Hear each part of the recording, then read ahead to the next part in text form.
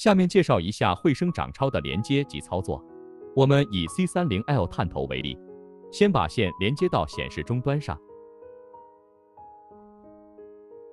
然后我们把数据线由卡扣的一端和探头连接起来，扭紧卡扣，绿色指示灯闪烁。连接好探头后，点击 Healson 图标进入超声界面，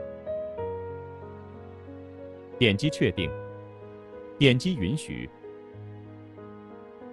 进入超声软件后，我们先新增一个病例，前面3项姓名、性别、年龄是必填项。填写完信息后，点击确定。可以看到我们的病人信息会在成像区域正上方显示。测量阶段，首先选择对应的测量模式，然后选择我们对应的部位。以颈动脉为例，在部位里面就选择颈动脉。确定好模式和部位，我们在声头上涂上耦合剂，就可以进行图像的扫查了。现在的图像是颈动脉短轴的扫查。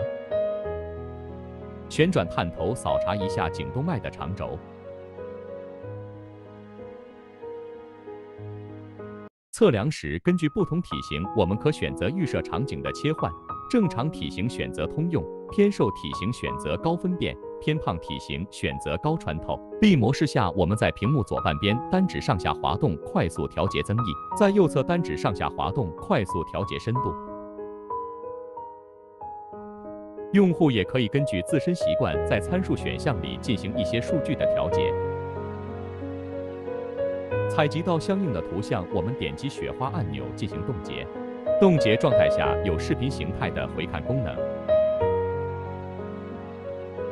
用户可以选择组织信息表达最清楚的那一帧图片。选择好图片后进行测量。以距离测量为例，点击距离选项，点击屏幕让光标到测量的起点，再点击屏幕光标到测量的终点。测量数据显示在屏幕下方。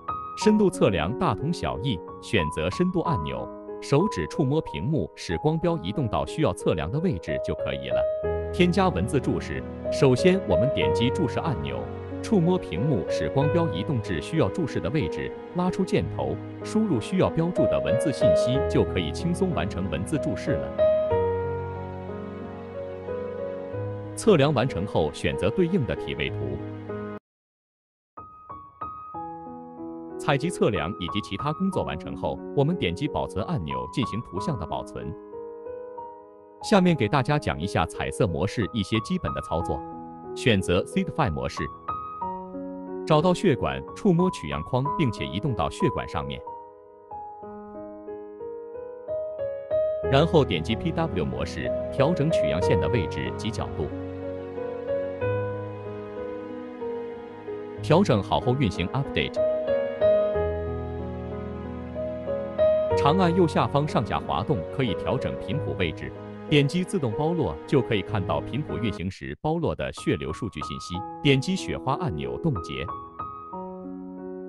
C 模式下，我们也可以进行手动的数据测量。点击自动包络后，频谱的左侧也会有相应的血流信息。我们保存一个 C 图。图像采集完成后，下面进行超声报告的编辑。点击左上方 Healson 按钮，点击浏览，点击相应的病例信息进行图像的预览。支持放大预览。预览无误后，点击右上角编辑按钮，进入报告编辑界面。单击图片使图片添加到我们的超声报告中。随后点击超声描述区域，进行我们超声描述的编辑。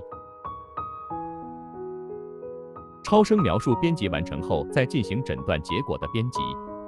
为了方便用户快速编辑报告，我们设置有常见的报告模板供大家选择，模板也支持自定义，用户可根据自己的需求添加超声描述。报告模板里面有常见的一些病理描述，用户可快速添加至超声描述中，修改数据信息即可。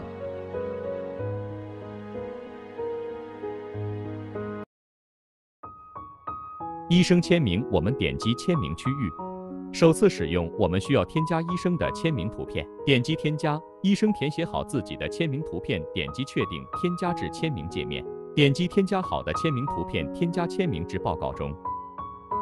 报告编辑完成后，我们点击打印机按钮，就可以打印当前这份报告。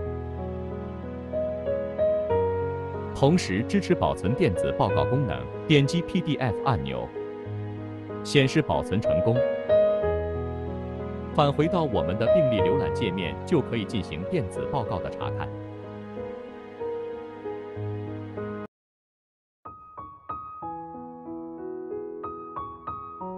并且电子报告支持微信、蓝牙等多种分享传输功能。